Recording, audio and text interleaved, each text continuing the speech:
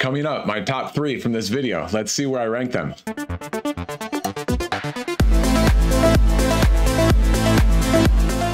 Welcome to KDX Bricks Analytics, where I watch all the Lego investing and reselling videos so that you don't have to. So let's jump right into it. I just got in from playing some racquetball. That is such a good time. A lot of fun with my buddy from work, and decided it was time to make the May 16th to May 31st, 2023 2-week update video. And if you are new to my channel and unfamiliar with what I do with my videos, please check out my previous videos and it'll explain it in a little bit more detail. But generally, during the last 2-week period, I watched 20 videos on YouTube about Lego investing and reselling. That was across 10 different channels, and there were 140 Lego set mentions. For each of those 140 mentions, I put a 0, 1, 2, or 3 enthusiasm score. And then, of course, I tabulated and summarized all the data, got some analytics on it, and going to share all that with you in this video. Surprise, surprise, first set on the list is the Ahsoka Tano Brickheadz 40539. It got 5 more mentions, still with a very high enthusiasm score of 2.8. Such a great set. I'm a huge fan. Next up is the Battle of Endor Heroes, the Star Wars 5-pack Brickheadz set. It got 4 more mentions with an enthusiasm score of 2.3. And I am very high on this set, assuming that it actually retires at the end of this year, as Brick Fanatics is projecting at this point. If it does retire at the end of this year, I think it'll do really, really well. But the enthusiasm score is only a 2.3 because some people are hedging that it may not retire and actually get extended for at least another year. But a really, really good set. And if it does get extended, it'll still probably do pretty well, just a longer hold time. Next up is the Justifier 75323, and it got 4 more mentions with an enthusiasm score of 1.8. The mentions continue to be from the May the 4th week promos, where this set was heavily discounted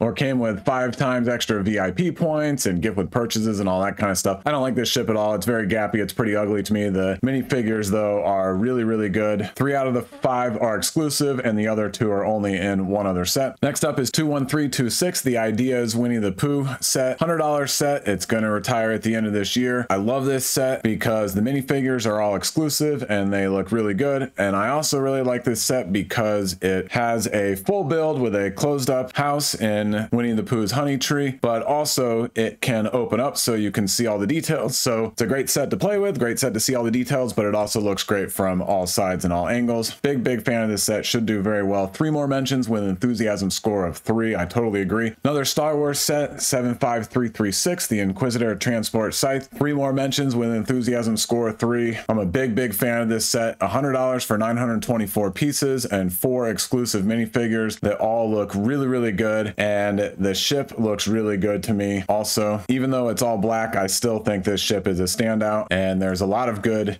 interior space in this set also. I think it's going to do very, very well in retirement. Now on to 75342, the Republic Fighter Tank. Many people have projected that this will be the highest return on investment for sets retiring at the end of this year. It got 3 more mentions with enthusiasm score of 3, but because so many people have talked about it, some people have started to become a little hesitant, saying, hey, if everybody else is investing in it, then maybe the secondary market's going to become saturated and not do that well. I think that might just lead to a little extra hold time, but I'm not letting that scare me at all. It's a really well done set with a great build, great vehicle in the fighter tank, but also the 6 minifigures for the $40 price point. You get all this and it looks great. And of course, the 4 main minifigures are exclusive, and the Mace Windu looks fantastic. Another Brickheadz, the Disney 100th Celebration 40622, also projected to retire at the end of this year. 3 more mentions with an enthusiasm score of 2.7. Another one that I'm very excited about. I think this one might take a little bit longer to get people to realize that they want this set, but I think that might actually help in the long run, because I think some people are a little cool on it right now because the characters maybe aren't the ones that would jump out at you in terms of, you know, the 4 classic Disney characters. And so, like I said, I think that'll help because maybe some folks are not buying it that will regret it later and say, hey, you know what, I really should have got this set because it's a really good set. Therefore, I am high on this set and wanting to get as many as I can and think it will do quite well. 76989, the Horizon Forbidden West Tall Neck. 3 more mentions with an enthusiasm score of 2.3. I agree. I think this set will do very well in retirement. 75292, the Razor Crest. This one is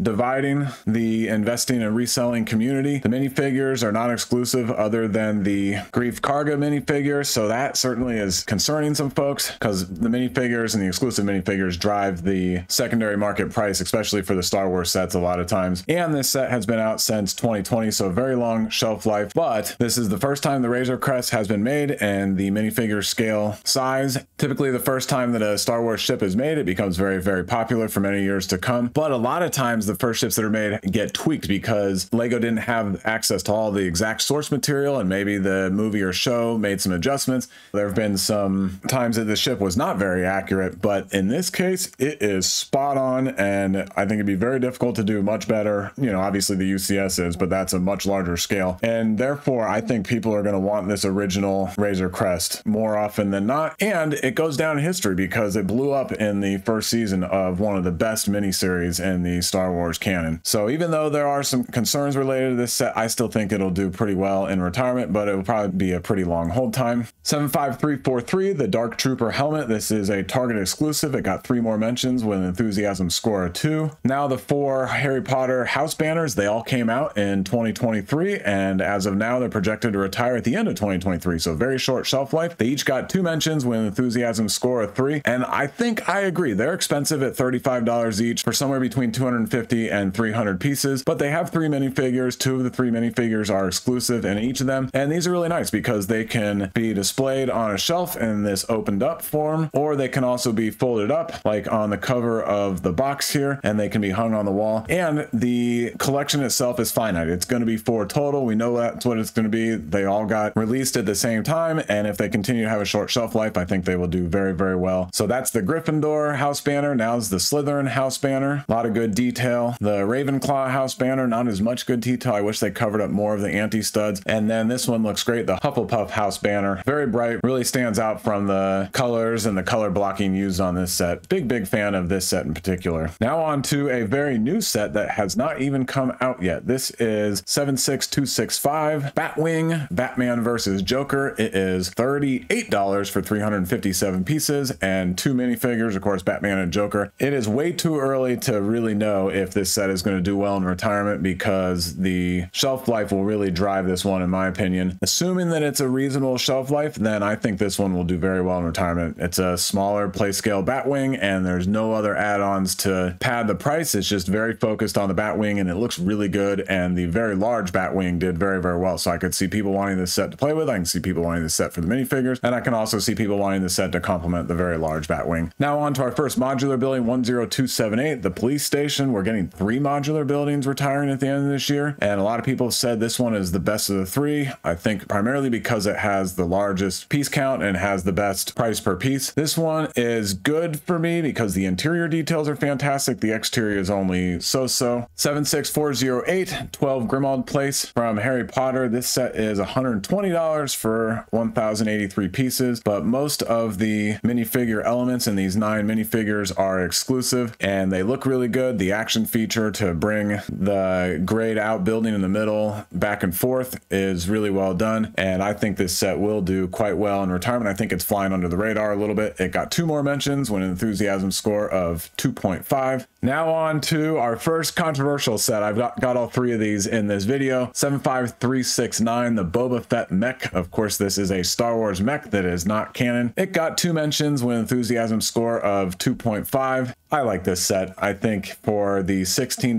the 155 pieces, the really good minifigure with all that detail and arm printing and hip and toe and legs and chest and helmet printing, that minifigure is really, really good. One of the best minifigures across all of Lego ever produced, in my opinion, assuming that all the production works out and it looks like this image here. And I just don't mind Lego making these mechs, even though they're not part of the actual Star Wars universe. I think they look cool, and I think that they could be very playable, and I think they actually will do quite well in retirement. I bet they're not going to be on the shelves very long. I bet a lot of people are going to shy away from them because they're going to say, it's not real in terms of Star Wars, and I think they'll be disappointed they didn't get them someday. Also because it's the first 3 of a new Star Wars, I guess, sub-theme would be the best way to put it, and the first helmets that came out did very well. There's a lot of people expecting that the first set of dioramas are going to do really well, and I bet these do really well too. Now on to 75300, the Imperial TIE Fighter. 2 more mentions with enthusiasm score of 2. Same thing with the UCS gunship, 75309. Luke Skywalker Red 5 5 helmet. 2 more mentions. Enthusiasm score of 2, retiring at the end of this year. Expensive, but a lot of people have been finding it for around $50 or so, $50 to $55 US. And I think it's one of the better looking helmets in the lineup. I think it will do quite well. Some people are shying away from it, and so I think it's flying under the radar a little bit. This Brickheadz 40547. This is a Brickhead set that looks like it's going to be on the shelves for a very, very long time, so it's not one that I'm interested in for investing and reselling. 40619, Eve and Wally. Very cute little Brickhead set. 2 more mentions, E score of 2. And here is the Darth Vader mech, 75368. Of the 3, actually, this one is my least favorite. It looks a little puny compared to the other 2, and, you know, maybe it would have been best had Lego not made a mech for Darth Vader. I think Darth Vader stands alone, whereas other characters, kind of cool to have a mech. This one just doesn't look that good to me. The minifigure is good, but this one, 75370, the Stormtrooper mech, in my opinion, it's going to be the best of all of them because it looks very substantial, very beefy in the arms and legs, even in the waist area and chest area. I could see a lot of people saying, you know, it'd be really fun to make a Stormtrooper mech army and have some Stormtrooper minifigure armies and some mech armies to back them up, kind of like the cavalry and an infantry army. And therefore, I think this one will do pretty well in retirement. But again, it's so new, we got to see what kind of buzz and how long it's going to be on the shelves for. 75320, the Snowtrooper Battle Pack. 2 more mentions with enthusiasm score of 1.5, retiring at the end of this year. I think it looks really good, but I agree that it's not one that we should be overly excited about for investing and reselling because people don't army build with Snowtroopers nearly as much. Another new Batman set, 76224. This one is $48. It's got more pieces than recent Batmobile play scale sets. This one got 2 mentions with enthusiasm score of 1.5, and I think it looks pretty good. Similar to the Batwing, I think this one could complement some of the other sets. 10266, the NASA Apollo 11 lunar lander. 1 more mention with an enthusiasm score of 3. Okay, that's good to see because I know of previous mentions the enthusiasm score has not been too high, and I think this one is a very, very high probability winner, one that I am very interested in. 10293, Santa's Visit. 1 more mention with enthusiasm score of 3. Christmas sets typically do well, and it's $100 for over 1,400 pieces, so very good price, and the color looks fantastic. 10497, the Galaxy Explorer, $100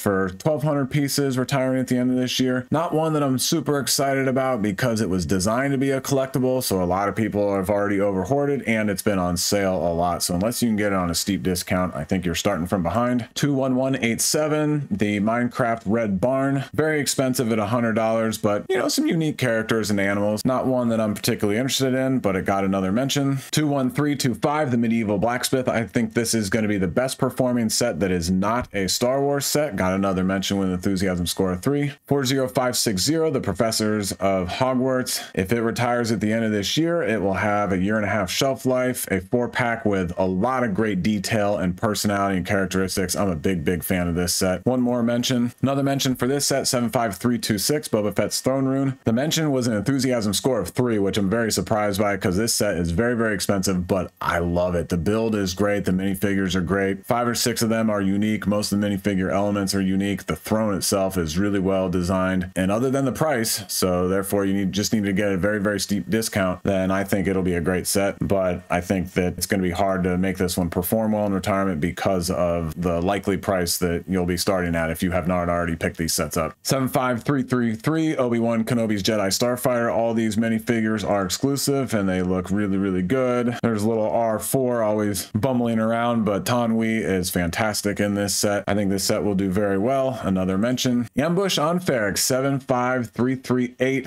$70 for this set. Tiny little set, but 3 exclusive minifigures that look fantastic. And I actually just rewatched this episode of Endor. It's a really good episode. I like how all that plays out. The ship is not the best looking, but it's very representative of the scene in the show. And I think this one is flying on the radar because of the price. But when you have the 3 exclusive minifigures, I think a lot of people will wish they had got this set, and I think it'll do well in retirement. 1 more mention for the Death Star Trash Compactor, 75339. I've talked about this one a lot in the past, and I'm going to talk about it in an upcoming haul video here pretty soon. 76255, the New Guardian ship. This one got a mention with an enthusiasm score of 3. It's $100. It looks expensive because it doesn't look like it's that substantial, but it is over 1,100 pieces, and it has 5 minifigures. I think 4 of them are unique. That's what Brickheadz says here, and the minifigures are really fantastic looking. A lot of great detail, like Adam Warlock. That looks looks amazing. Mantis, I love the headpiece there, and Drax looks really good. But the reason that people are excited about this set is because it came out in 2023, and if it stays on the retirement list, it'll be a very, very short shelf life for a Marvel set with some pretty good minifigures in it. 76386 Hogwarts Polyjuice Potion Mistake. Good to see this set getting another mention. I think people cooled off because it's been readily available almost everywhere for $16, but it's a lot for the $16 or $20 price point. All 4 minifigures are exclusive, and it comes with that all-important golden Harry Potter minifigure. I think it'll do well. It's expected to retire at the end of this year. One more mention with enthusiasm score of 3. 76403, the Ministry of Magic. Okay, so if this set does well in retirement, it's flying under the radar because it just doesn't look that great. It looks a little disjointed, and it looks like it potentially could be flimsy. I'm sure it's not, but it just doesn't look that appealing. But of the 10 minifigures, 8 or 9 of them, and most of the minifigure elements are exclusive. Transparent bluish cat piece is really good. The golden Dumbledore minifigure is really good. Therefore, I think this set could be missed by some people, and if it retires at the end of this year, it will only have a 1.5-year shelf life. So I think there's some potential with this set. A Speed Champion set, 76910. This set is really good. It got another mention with enthusiasm score of 3. And the next Speed Champion set is my favorite that is retiring at the end of this year, the James Bond set, 76911 007 Aston Martin DB5. Really good set, and it comes with a Daniel Craig minifig. You can't go wrong with that. And same thing with this set, 76912, the Fast and Furious Dom's Charger. Other than this set just being blocky, as is the case with most of Lego's Speed Champions Chargers, and they haven't quite figured out how to get that exactly right, this set should do really, really well, tied to a very popular movie franchise. Great minifigure. T-Rex Breakout, $100 for 1,212 pieces. This is a Target exclusive, and it is a really good set. It is a diorama basically of the original 1993 movie, all exclusive minifigures, and a great scene. I personally like the brick built dinosaur. I think that just adds to the Legoification of the scene and the set. I'm a big fan of that, and if it retires at the end of this year, it's going to have less than 2 years on the shelf. Should do very well in retirement. The next Christmas set, 10308, the Holiday Main Street, not retiring at the end of this year, got another mention, and it's a really, really good set. $100 for 1,500 pieces. Next up is the NASA Mars Perseverance Rover Technic set, coming out soon. Super cool set, got another mention. 43212, the Disney Celebration Train. This set is $40 for 200 pieces, so pretty expensive, but being that it's a 4+ set, actually not too bad. 6 minifigures that are Disney standouts. Love those minifigures. I think 5 of the 6 are exclusive. We'll see how long this set's going to be on the shelves, but it has a lot of potential to do well in retirement. Same thing with this set, 43217, the Up House. Very popular set, just have to see how long it's going to be on the shelves for. 60335 got a mention with enthusiasm score of 3. This is by far one of the best train station sets Lego has done in a long time. It comes with 4 straight tracks, which I know are hard to get, so very popular for all of us, but it's $100, and it is 907 pieces, but it comes with the bus, the utility vehicle that pulls the porta potty that can run on roads or on the track. It comes with the track ramps, of course, the train station itself, which looks really good, a lot of nice detail, and then it comes with some of the new roadway system pieces and the roadway crossing arms. I think it packs a pretty good punch and a lot of larger pieces in this set. I like this set a lot, but it is city, so we'll see how well it does.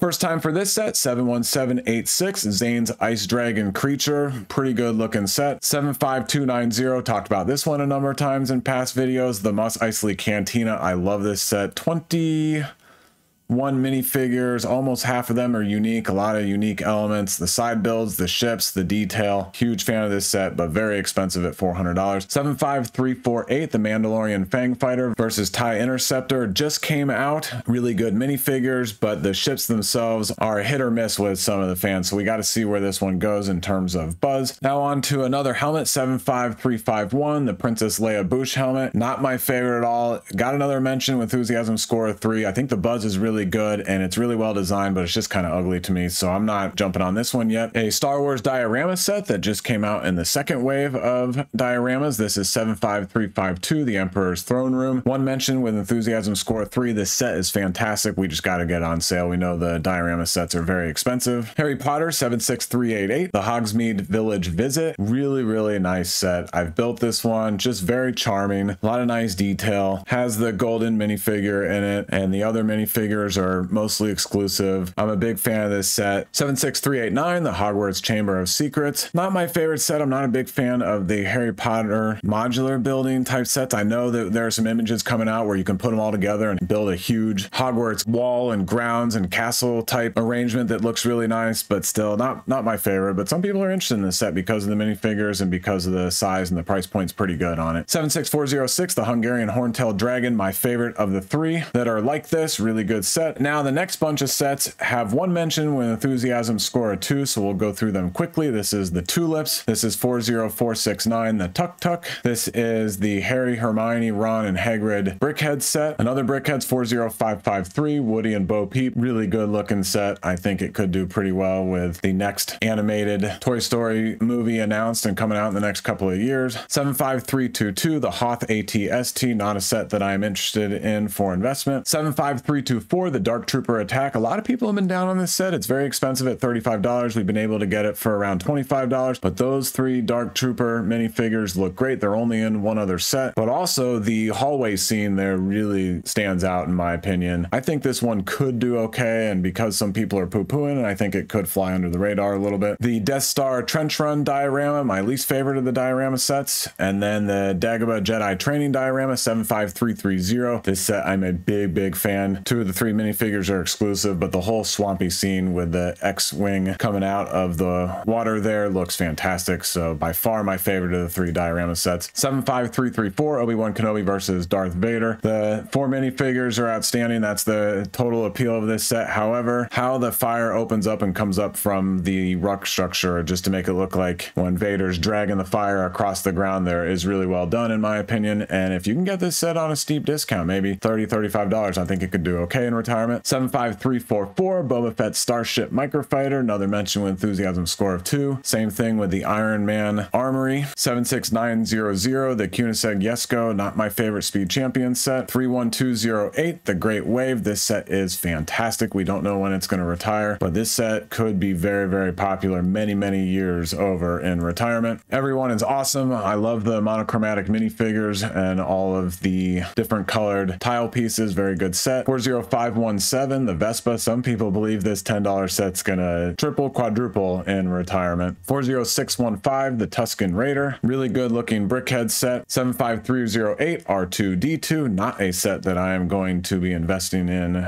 The new Batman 4+ set, 76264, that is not out yet, and this set looks very 4+-ish. Who knows? It's expensive at $27 for 54 pieces. All right, and the rest of these sets in this video all got one mention with an enthusiasm score of 1, starting off with this Creator 3-in-1, the Surfer Beach House, the City set, the Gaming Tournament Truck. Pretty cool, pretty unique. It's a city set. I don't think it will do well in retirement. 75301, this X-Wing, not a set I'm interested in. Same thing with this one, the current Slave 1 set. This set got a mention, and some people are starting to say that we need to look at this set, especially if we can get it on sale, because it is the only Ewok, which is Wicket in this set, that is on the market right now, and Lego doesn't make that many Ewoks in general. And okay, I agree. If we can get this set for $10 or $15, then maybe it's worth it. But outside of that, I'm avoiding it. 75335, BD1, T-Rex, and this other dinosaur that I'm not going to pronounce. And 76951, two dinosaurs that I'm not going to pronounce. The Jazz Quartet Ideas set, 21334, really good looking set, not a lot of buzz around it. And then this Creator 3-in-1, 31137, the adorable dogs. I want to take a moment on this set since the B model